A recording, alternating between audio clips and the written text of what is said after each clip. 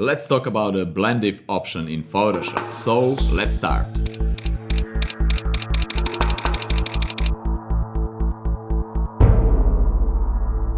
Hey guys, it's Nemanja Sekulic and welcome to another really fun episode. Today I will explain you what a blend if is and how to use it in Photoshop. And blend if, it's so powerful tool in Photoshop, but unfortunately it's not so oftenly used. And I really hope that after this tutorial you will start to use it much often. So without further ado, let's jump straight into Photoshop and let's the fun begin. Alright guys, today we will use few different images, but we will start with this one. And first thing what I like to do is to explain you the basic principles of blend if, how to use it in general, and later when you figure it out you can apply it on any image that you want. So first I will create a new empty layer and I will name it gradient. Like so. And I will use black and white colors here, go to gradient and choose the first one, foreground to background, press OK, press and hold shift and just drag from the start to the end of the frame here. And I will create really nice new gradient. Alright, the next step is to go to blend if options. How to do that? Well, basically we have two ways. First it's to go to layer here, then layer style, blending options, and the second one, which I prefer, is just to double click on a layer and we have this layer style dialog box with a lot of different layer styles here, but we will deal only here with the blend if option. Alright, here you have just blending modes, the same you have here. If you change it maybe to multiply, it will change to multiply right here, and so on and so on. The opacity and fill slider, same as you have here, and a few different options that we will not cover today. Today we will only concentrate on this portion here where it says blend if. Right, and we have some drop down menu where you can see we have gray, red, green and blue options. Grades basically stand for luminosity, red, green and blue are basically like red, green and blue channels in Photoshop. We will deal with those three a little bit later. Let's start with the gray. Right, that means that we are dealing with luminosity only. And we have two gradient bars with some sliders here, and both of them are representing the luminosity spectrum of a certain layers. The first one represents the luminosity spectrum of this layer. It says this layer, that means the layer that it's selected, the gradient layer. And the second one, it says underlying layer and represent the luminosity spectrum of the layer that it's underneath of the currently selected layer, or luminosity spectrum of everything that it's visible on the screen when you turn off the first layer, in this case the gradient layer. Right, let's start with the first option here where it says this layer. First let's reposition this a little bit like so and make this a little bit smaller just to have everything visible in the screen. That's nice. And let's start with the first layer. Now the first layer, it's completely visible in whole luminosity spectrum. If we move, for example, the black slider a little bit to the right, we will cut off some parts of the blacks and that layer will not be visible in the black part of the spectrum, in the darkest tone of the spectrum. Let me show you. If I move this a little bit to the right, you will see that I will clip some blacks here, some shadows here from an image. And if I move this brighter slider to the left, I will clip some highlights. And that's really straightforward how this slider works. It will clip some shadows, it will clip some highlights. And we have another option, really handy, here when you press and hold Alt or Option key and move this slider, you will separate this slider in two sliders and you will have really nice feather effect, really nice transition between those all completely dark tones to a little bit brighter, and then you can play with that because sometimes you don't want so harsh transition like it is now. So it's same with the bright slider, you will press Alt Option key and just move it and you will have really nice transition, right? Let's reset it and let's go to a next slider here.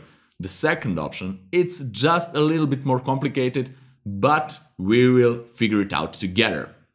As you can see here, we basically have two different layers, the gradient layer and the table layer. And the table layer now it's completely covered, completely affected by this gradient layer in a whole spectrum range, from completely dark to completely bright tones. And that's the reason why we cannot see the table layer, because it's completely affected by this gradient layer. But what happens if we move some sliders, if we narrow that luminosity spectrum? Let me show you that. If I move, for example, this left slider a little bit to the right, it will start to show some parts of underlying layer. It will start to show the darkest part of underlying layer. Why? Because now the underlying layer is still affected by a gradient layer, but only in between those two sliders. The darkest parts of underlying layer are not affected by a gradient layer, and that's why we can see them, right? If we move this slider a little bit to the left, the highlight, we will now start to see the highlights, because now highlights are not affected by a gradient layer. The gradient layer affects only parts of luminosity spectrum in between those two sliders. In other words, we are protecting the shadows by moving this slider, and we are protecting the highlights by moving this slider. And of course we can press Alt or Option key and separate that to have a little bit nicer and smoother transition, and we will have a result like this. Only some midtones, as you can see here, are affected or covered by the gradient layer, the top layer, right? I hope that you understand now a little bit better what this second slider is doing, right? And let's cancel this and let me show you on the next example. For example, let's use the elevator image and the winter image here. And if I double click on winter image, again, we have the same option here. And the first slider, it's affecting the current layer, this layer, and it's straightforward. If I move this to the right, I will only clip the darkest part, the shadows, and a little bit brighter parts of the winter layer. And if I go with this slider to the left, I will clip the brightest part, snow here and snow on the tree. And that will not be visible, right? Because now everything that is in between those two sliders stay visible. Everything else, it's disappeared, right? And that's really straightforward. But what happens with this second slider? If I move this slider to the right, like so, the shadow parts of the underlying layer starts to become visible, because the winter layer, it's not affecting them. The winter layer now affects only in between those two sliders, only parts that are in between those two sliders. So I move this a little bit to the left, only the darkest parts of the elevator layer shows through. So I'm protecting the shadows, and now I'm protecting the highlights. So highlights are seen through this layer, because this layer, it's not affecting the highlights. And that's so easy. We can just, again, press Alt or Option key and just feather this transition, and we will have really nice effect. Alright, I hope that now you have a little bit better understanding how the blend if sliders works. Now let me show you how that red, green and blue options are affecting the image. Alright, let's reveal the color spectrum layer here. We have this color wheel, and let's double click on it to go to blend if options. Let's go from gray to red, for example, and we have some black to red gradient bars with the sliders. If I move this slider a little bit to the left, everything that contains red pigment in it will start to clip, will start to disappear. And what happens if I move this slider, where is black color? It will not clip the black parts. It will actually clip the opposite color in a spectrum wheel, in this case cyan, right? It will clip everything that contains cyan in it. So this is red, this is cyan. If I go to green, this is green, right? Everything that contains green tint, and opposite of green it's magenta, so it will clip magenta. And the same it's with blue. It's blue, and opposite it's yellow, so it will clip blue and yellow. And that's basically how those sliders works. For example, if I go back here to a gradient and a table, and if I click to a gradient and go to red and go down below to this layer, it will start to show only the red parts of underlying layer, everything that contains a red tint, or here everything that contains a cyan tint, because cyan is opposite of a red. And that's the whole procedure. Right guys, I really hope that now you have a little bit better understanding how to use the blend if, and now let me show you some real world examples. Right, let's go to this table layer, let's make it bigger, and let's type some text here. Let's type maybe holiday. Why not? And press OK. I will move this text, reposition it somewhere here, and I want to achieve the effect that this text it's painted with a brush and the paint on the table, not like it is now just pasted on the table. When you use a brush and paint on the table, because of table imperfections, you will see some parts of the table through the text. And we can achieve that maybe by lowering the opacity, but it's not even close. I can change the blending mode from normal to overlay. It's not bad, but it's not good color. I can change the soft light and maybe duplicate a few times. Now it's a little bit better, but this is not even close to what I want to achieve. So let's undo a few times. And here it's where the blend if options comes really handy. So let's double click on this layer and let's zoom it a little bit like so. And let's go to blend if. What I like to do here is I want some parts of the table, actually the darkest part of the table, to be visible through the text. Or in other words, I don't want the text to affect the darkest parts of the table. So I will go to underlying layer because the table is underlying layer and I want to protect the shadows. So let's move this to the right and then press Alt or Option key and just feather it a little bit. And as you can see, this is really nice. Like I painted with some brush and I have those really nice imperfections. The beauty of this is that if I press OK, I can move this text, reposition it, and the effect will stay, right? Here it's like, as you can see, I painted with a brush, but I see those holes in the table because the paint didn't cover those holes. That's really nice. And again, I can always double click on the layer and reposition and change something here, how much this will affect the background and so on. And that's really nice. Let's press OK and let me show you another really great trick here. If I create a new layer and use a white brush, all right, let's make it a little bit bigger, and just paint over those branches here, okay, like so, and let's paint here, why not? Like so. We don't need to be precise at all. Just paint it like this. Okay. And now if we go to blend if, double click on that and move protect the shadows here, watch what happens. We made a snow on those branches because we protected the shadows so that white color, it's not affecting the shadows, and now we have impression that those branches are covered with the snow. It's really nice and easy effect to achieve. Right, let me show you another example. Let's close this and go to a book image here.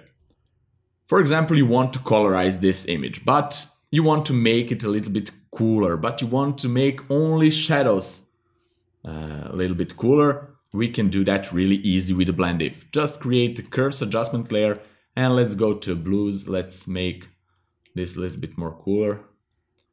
Let's reduce the red or add the cyan.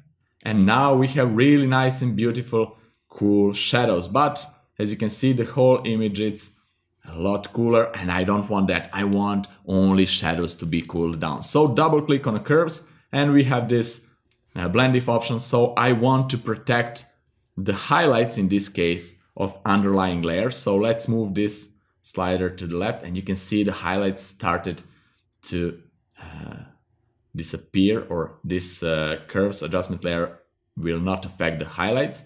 And then I will make this effect feathered a little bit and make something like so. As you can see, if I press OK, before and after, only shadows are covered with that blue color. So we can do the opposite. We can use curves and make things a little bit more warmer, like so, by adding a red and yellow, right? And I want to make only highlights warmer, so I want to protect the shadows, right? And let's move this all the way here and then feather it a little bit. And as you can see, I only made the highlights warmer, and that's really nice and fast way how to colorize your image. So let me show you another example. For example, I want to sharpen this image and I want to merge everything together with Shift Control Alt E or Shift Command Option E on a Mac.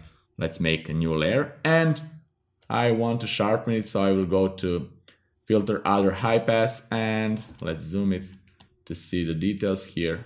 It's too much, around 1 or 1.2 maybe, just for this example. And then I will change the blending mode from a normal to a linear light. As you can see here, this image, it's a lot sharper, maybe a lot more than it's supposed to be, but for this example it's great. And for example, I want this sharpening effect to be applied only on the highlight. So let's go double click on it and let's go to blend if option. So I want to preserve the shadows. What we need to do? That's right, preserve the shadows right here. Go to underlying layer and move this to the right, and you can see how it starts to preserve the shadows, so that this layer, in this case sharpening layer, will not affect shadows because we are preserving the shadow. It will affect only the spectrum between those two sliders, all right? And maybe we want to feather this transition a little bit, and if I press OK, zoom it a little bit, before and after only highlights are affected, and here, as you can see, only highlights are affected, shadows are not affected. And that's a great way to sharpen your image. It's the same if you want to reduce noise from an image. Maybe you want to have noise in the highlights but not in the shadows, and opposite, depends of your preference. The blend if, it's perfect and fastest way to do that. Alright guys, that's it for today. I really hope that you liked this tutorial and that you learned something new from today's episode. As you saw before, the blend if, it's really powerful tool in Photoshop and you can use it in a lot of different situations. Just practice, experiment, get used to use it, and I really hope after this tutorial you will start to use it more often. If you have any questions at all regarding to this episode, please leave them in the comments below. I will be glad to answer them. If you'd like to support me to create even more interesting tutorials for you guys, you can check my Patreon page. The link is down there in the description. So have fun, experiment, and see you in the next fun tutorial. Bye bye.